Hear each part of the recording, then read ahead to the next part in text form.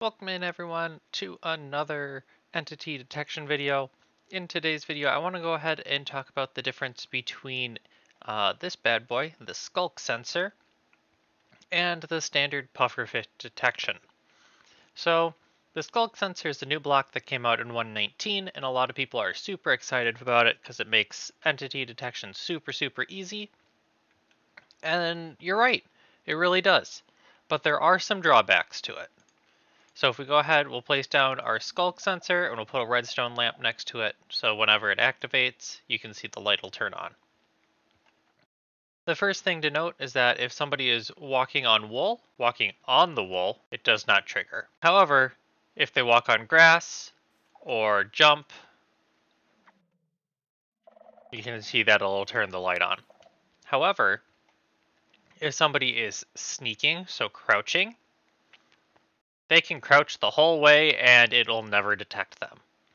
So while it does make, general entity detection easier, it does also have its drawbacks where it doesn't detect everything. Like you can practically stand on the thing and it won't even tell that you're there. Whereas a pufferfish detector,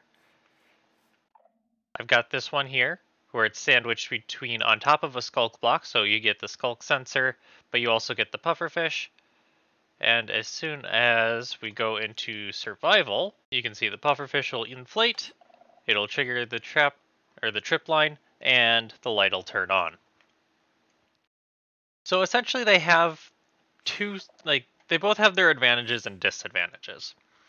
The Sculk sensor is really good at catching people who are trying to be fast. So like if somebody's trying to run through or, isn't sneaking, the Sculk sensor will catch them. However, if somebody is trying to sneak their way through, like if they're being slow and methodical, a pufferfish detector will have time to inflate and trigger. So you really the best way to catch somebody 100% of the time is to have both of them essentially, which is where this little tiny device comes in. You can see we've got a waterlogged Sculk sensor, which will catch people trying to run through.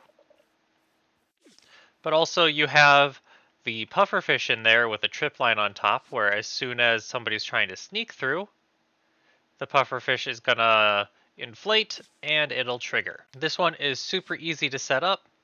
It's literally just a waterlogged Sculk sensor, and then instead of the redstone lamp, you could do your output. Over here, we've got a standard pufferfish detector with a Sculk sensor on top. So we've got our minecart with our pufferfish in there, and our light-weighted plant. And you can see we've got a dispenser here. You could replace this dispenser with any sort of block that makes any noise. Essentially what I'm doing is as soon as it gets triggered, it triggers the Sculk sensor. So there's a couple easy ways just to combine the two so that you're able to connect or to catch everybody trying to get into your base, not just the people who are sprinting and not just the people who are creeping. So hopefully this helps you out. Hopefully it explains a little bit of the differences between the two and you're able to maybe just go for an adapted version of either one of these where you have both available. So thank you so much for joining me today. Hopefully this helps you out. If not, drop a comment down below with any questions that you still have. Otherwise, I will catch you in the next one, and